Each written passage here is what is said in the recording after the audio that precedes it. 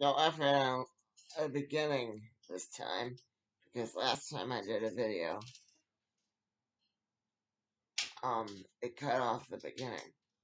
So, anyway, just 3 books this week.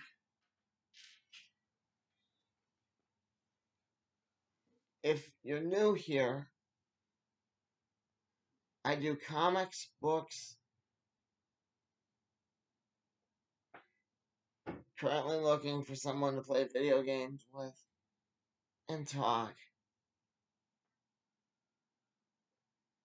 and whatever else hits my fancy that. That's why it's called The Other World According to Bob. Yes, that's the name of the channel, and I'm Bob. So, whatever's in my world. Today, it's comics. Let's start with the one in my hand, because I'm lazy. Feel like making minimal effort. Okay.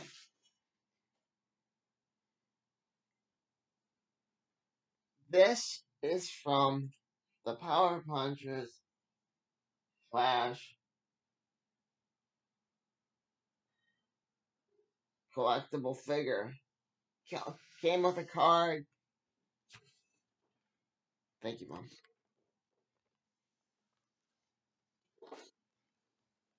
Came with this nice figure. Came with everything.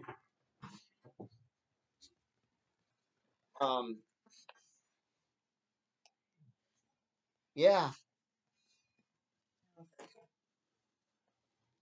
But this, as great as it's supposed to be, that McFarlane's doing Flash now, felt like a reprint.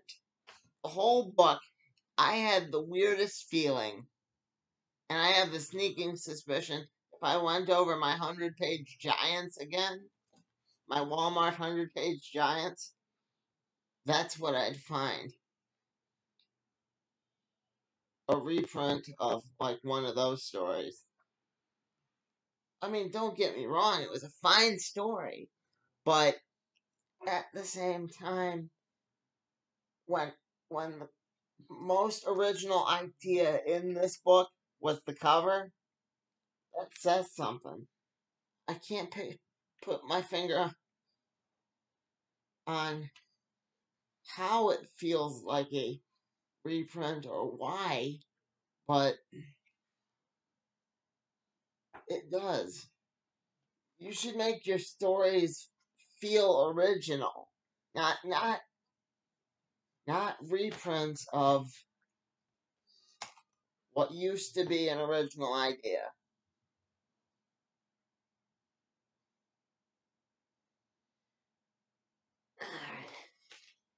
You want up, don't you? Hang on a minute, folks. Okay, okay. Had to help the dog up.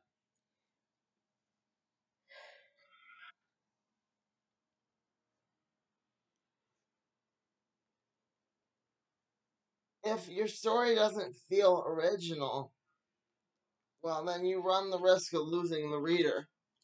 I mean, I do want to pick up the Swamp Thing figure, but as far as I can see, this was an original idea because I'm not willing to put in the effort of digging through boxes upon boxes.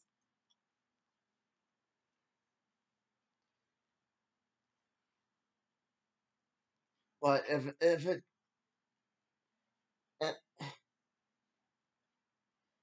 it just takes place in the Walmart world, yeah, I don't know.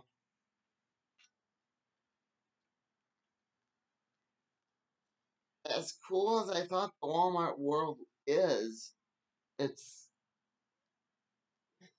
they don't make an effort to tell you what Earth this takes place on, why he even has a new suit.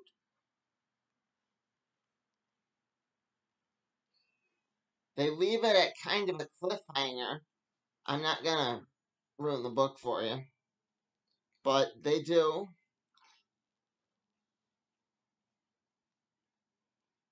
But they don't make it necessary you have to pick up the next issue, which is nice. But at the same time, I'd like to know, are they like planning a huge crossover, or better yet, why is Captain Cold in a new getup? They really don't say. They don't explain the new cover. It just looks cool. A lot of pizzazz, no substance. I'll give it a 3 because I kind of did like the story, but at the same time, I would like the major questions answered. Okay, speaking of a book that answers major questions, um, it's Miracle Man. I referenced this in my last review. I said that this was a one of those definite stories that I wanted to pick up because I wanted to find out about the potential. Because Miracle Man had achieved world peace, from what I heard, and apparently, what do you do when you achieve world peace? You go to the Legion of Superheroes. They're not the Legion of Superheroes, but they might as well be. They felt like a very marvelized version of the Legion of Superheroes. The kids that open up this book. And I hope that the kid Miracle Man doesn't do anything foolish, by which I mean like kill himself or whatever.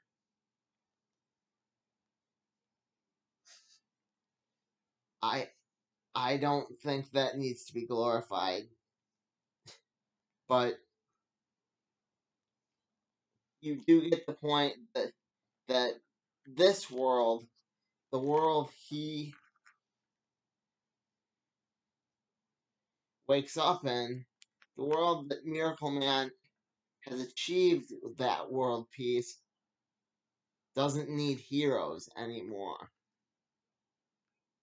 And they just dress up and serve him and do whatever he wants to do. Basically for fun, is what I gathered. Um, and he told poor kid Miracle Man that oh, his life's a lie, basically. And it's like, just, I hope, like I said, I hope that's not the route they're going with him. I hope that they tie it in with issue 0. I hope issue 0 wasn't like a huge waste of time. Remember what I said about issue 0.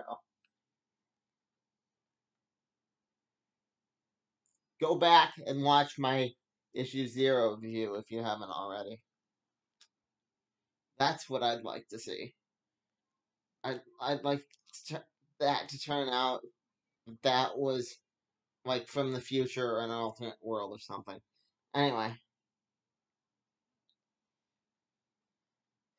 the book itself gets a, let's give it a 4 3/4.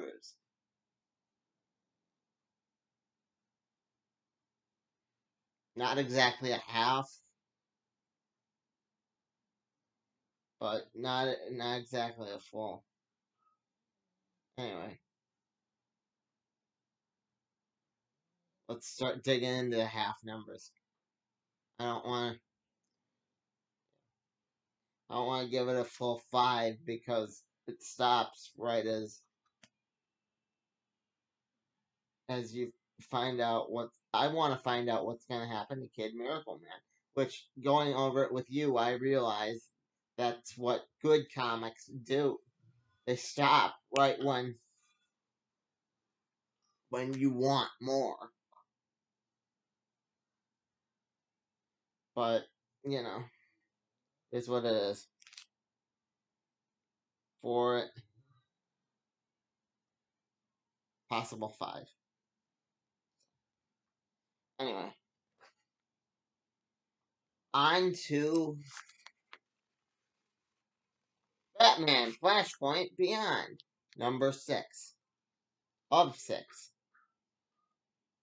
I know that this ties into the new JSA book, which is what I wish I would have done the review right when I when we originally finished reading it. Because I told Mom, I said it's going to lead into the JSA.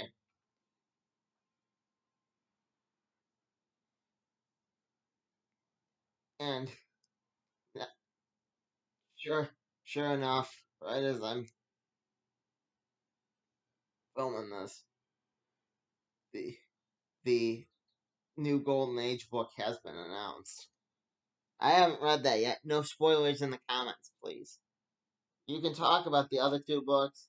Tell me what you think of McFarlane's version of Flash and Miracle Man. I would especially like to hear what you think about Miracle Man's ending, but don't talk about this.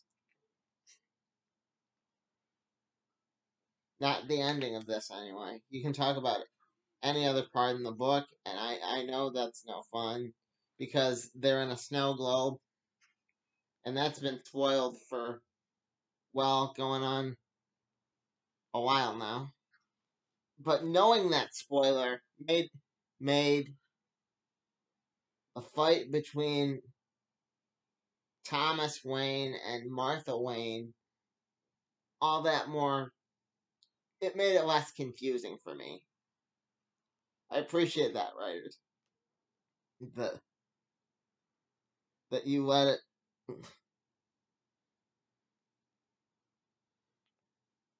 made it clear that you let it out or made it clear that their fight is taking place in Rip Hunter's lab. I think someone might remember that he has Starro in there because he says something along the effect of containing the flashpoint in a snow globe is like containing a typhoon in a jelly jar, which made me think of Starro again. Starro, the Conqueror 2 is sitting somewhere in Rip Hunter's lab, just waiting to be released. Um,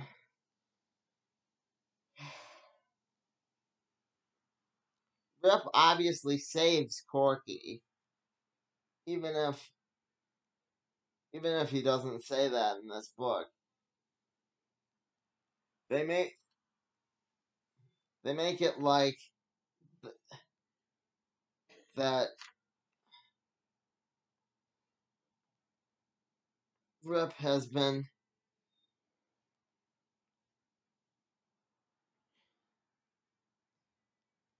all over time and knows everything in Batman's view, which you get why he feels condescended to.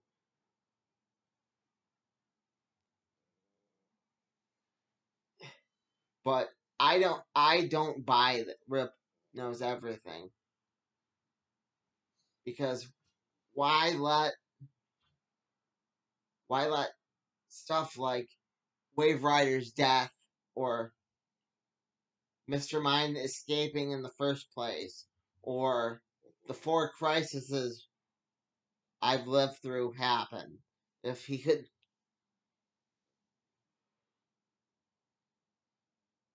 Or why does he end up losing an eye? Yes, I now think that Blonde Rip Hunter is the same guy as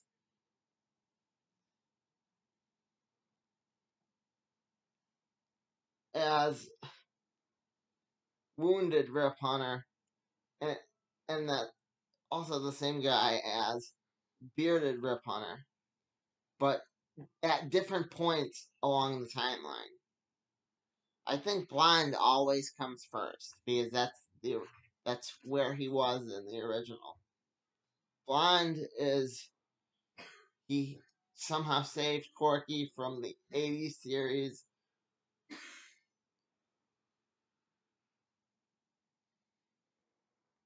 and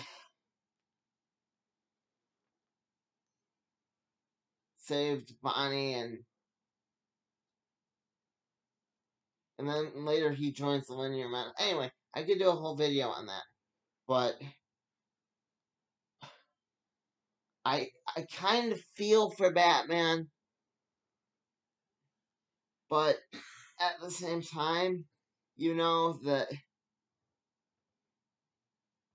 the Time Masters were founded by Booster Gold. Booster Gold, not the most serious guy in the world. He doesn't show up in this book, by the way.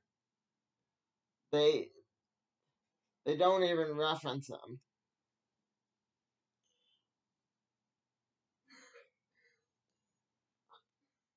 They reference a lot of characters that disappeared in Crisis or never existed and now got written into time. But Booster is not one of them. I like that they're actually writing in these characters again, which is funny because Blonde Rip Hunter, that point in the timeline, at least in my memory, I could be wrong here. Correct me if I'm wrong in the comments.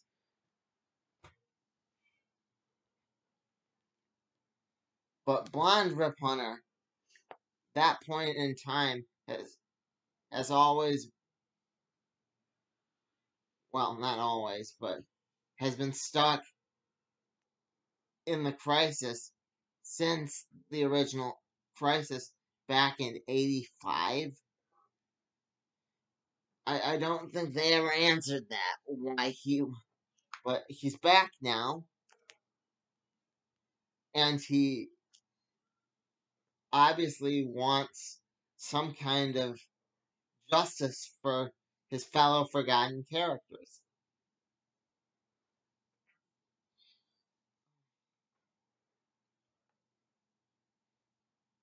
I liked that Rip could carry a book all by himself.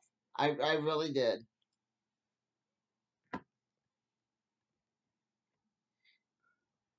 And Bonnie Baxter got some time, which I like Bonnie.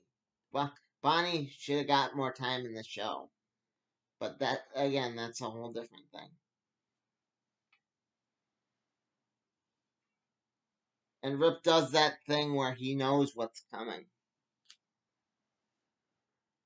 which is one of the reasons why I loved Rip Hunter's chalkboard back in the day. I would pick up an issue and then go over it, and then I'd talk to the other people online, like after school. It was really cool. Anyway, um, that's how I know that other people have theories about this. My theory is that even if they continued this series this way as Flashpoint Beyond, they'd never fix that world. Not really. Not unless they had their own monitor.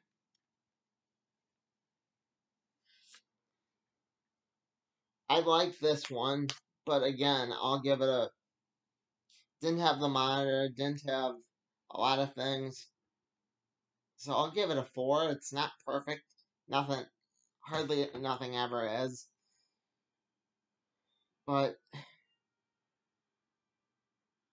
what do you think? Am I wrong? Am I right? Like, you gotta tell me these things. Like, comment, subscribe. Am I too much of a Rip Hunter nerd for my own shirt? Oh, and nostalgia was cool too, I guess. Mike,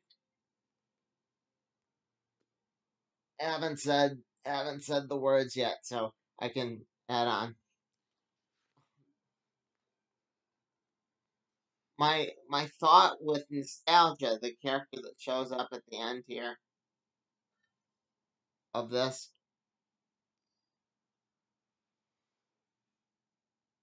is that is she Lady True from the TV show, or is she like, I don't know, completely new and different? Where's Looking Glass? Anyway, that's my thoughts on the world that it shows up at the end here. I don't want to spoil what that world is in case you haven't read it, or if you're picking up the,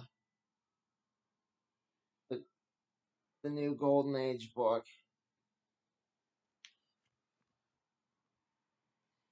first. But yeah, that world.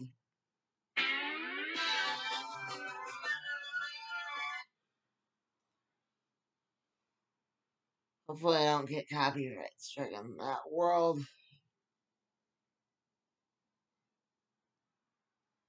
is one me and an old friend used to talk about, or a man I used to call a friend.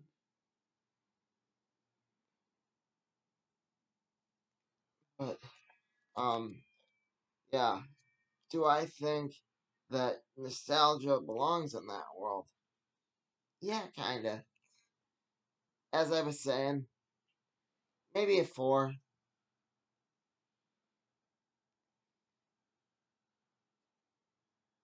And I seriously want to know what you think. You gotta tell me what you think, or else I'll never know.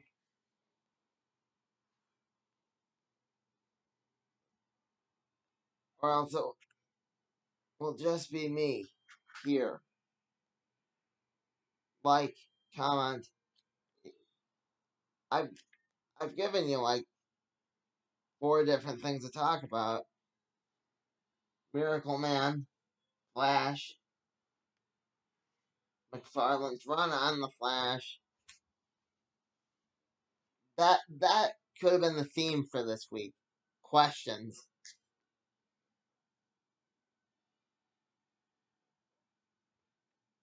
Um, and with that, I've been Bob. Bob out. I can't answer the questions. You answer the questions.